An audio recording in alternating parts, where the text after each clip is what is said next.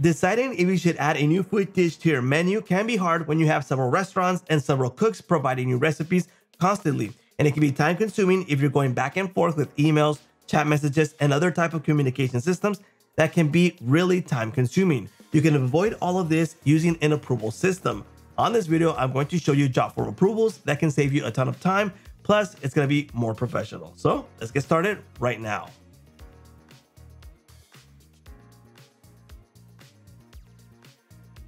Welcome to Jotform. My name is George, and I'm going to show you how to create this approval system for your company. The idea is to avoid getting recipes to the CEO if the recipe is not ready, or maybe it doesn't fit the type of food that you have at your restaurants. Maybe the recipe is for a Mexican food dish and you are serving European style dishes. So in this case, the branch manager is not going to pass it through to the corporate cook or the CEO. And this is going to save a ton of time to the upper levels of the managers. Okay, so in this case, I'm going to show you, for example, a cook is going to fill out a form with the recipe. The branch manager is going to decide if it's a good fit to approve it or not. And if it gets approved, it's going to go to the next step to the corporate cook, and then it's going to decide if it's a viable recipe to implement or not. And if it gets denied, it's going to email the branch manager. And if it gets approved, it's going to go to the CEO. And you can make this as wide as you want with approvals and denials with people who are working in this company.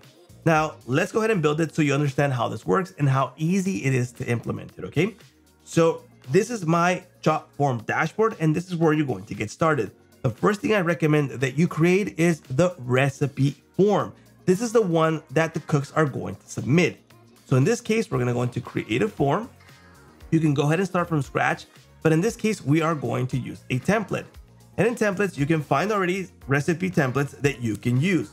So for example, here are several templates that you can go ahead and preview, see if it's a right fit for your restaurant or not. You can go ahead and remove elements, add elements, and the idea is to find a template that kind of fits your needs so you can implement it on your restaurant, okay? So there's several recipes that you can use. In this case, I'm going to use this template, which is the recipe submission form. I'm gonna use it, and then it's going to open up the Jotform builder.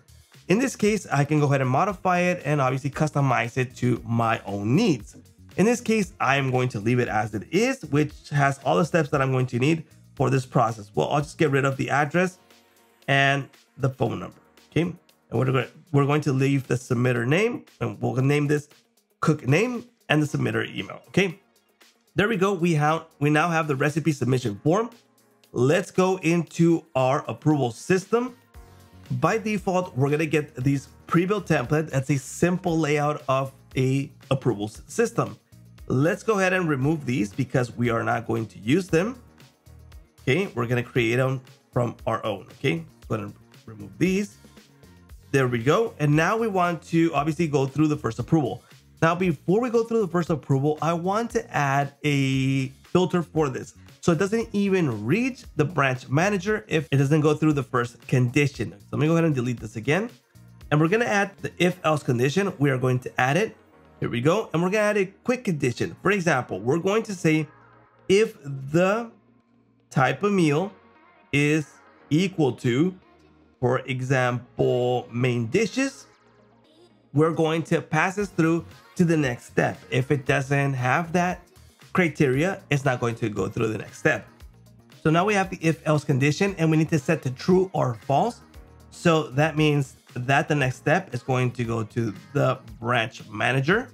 Go ahead and connect it, and this is going to be true. So it's going to continue if the condition is met, and we're going to email the cook if the condition is not met. So let's go ahead and connect it. We're going to set it to false and email cook missing data. That's an example just so you get an idea. And that's the first step for the branch manager, okay? And once we added the branch manager, we have the option to add the next step for if it gets approved. For example, we're gonna go to the next approval, and you do have the option for approval sign and normal approval. In this case, we're gonna use the approval for this one. And we're gonna tie this to the first condition, which is going to be the output if it's approved, okay? So if it's approved by the branch manager, then we're going to send it to the next step, which is going to be, for example, the corporate cook. And if it's not, we're gonna send out an email. We're gonna add the email. And in this case, if it doesn't get approved, we're gonna tie it to this email. The outcome is going to be denied, okay? And this email is gonna go to email. So it's going to let the cook know that it got denied. So to customize the email, we're going to select the settings, and we can customize this email and let them know that the recipe hasn't been approved, okay? And the recipient is gonna be tied to the form submitter. So in this case, the recipient email is going to be from the form field submitter email.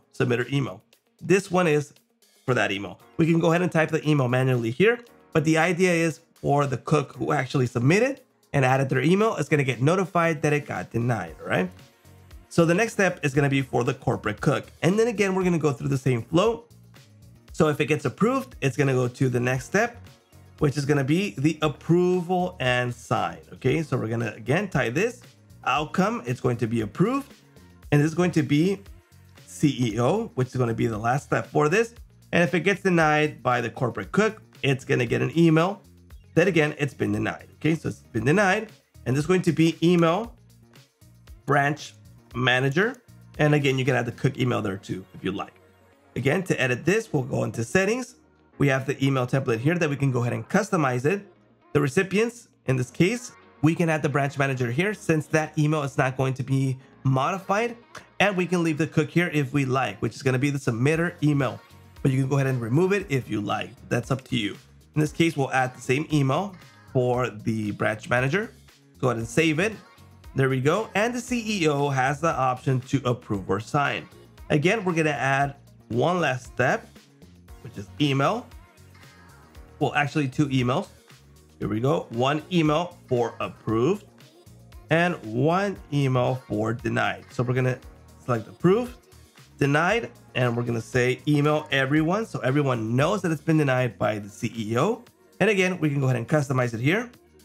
Settings, custom email, recipients, add all the emails right here since we said we're going to email everyone, and you're good to go. And over here is email approved, and we can send it to everyone if it's approved. It depends how you want to send out the email, okay? And again, we have the option for the settings, customize the email, recipients, add the recipients who are going to get notified that it's been approved. It could be everyone, or it could be the branch manager, etc. You decide how you want to use this. And at the end, we can go ahead and end this, okay? Here we go. There we go. It's been ended. Now, this is a really great way to avoid spending time trying to get a recipe approved, because instead of going back and forth with several recipes that maybe are not ready, maybe it has ingredients that have too much sugar, too much salt, or the recipe has nothing to do with the restaurant style. So it can go through all these filters and avoid going to the corporate cook, the CEO, if it's not ready. And if you have more steps, you can go ahead and add them right here so they can approve it or deny it. And there's several elements that we can take advantage of so we can make this as complex or as simple as we like, with signable documents, if-else conditions, conditional branch, split branches, merge branches, and the end right here. So all of this can be used to save time with approvals. Once you're done, go into settings, and we can go ahead and change the title, status enabled by default, and restart approvals is enabled by default. You can change this if you like. And then we're finished. We can go into publish. We can share the link, or it's going to get automatically triggered when they submit the recipe. So it's as easy as that to start an approval system for your cooks so they can submit their new recipes and new creations, which is going to save you a ton of time and stop going back and forth using the approval system. Well, I thank you all for watching. Please let us know here in the comments what you think about this approval system, and don't forget to subscribe, like, hit that little bell notification to get notified when new videos come out. And that's a wrap.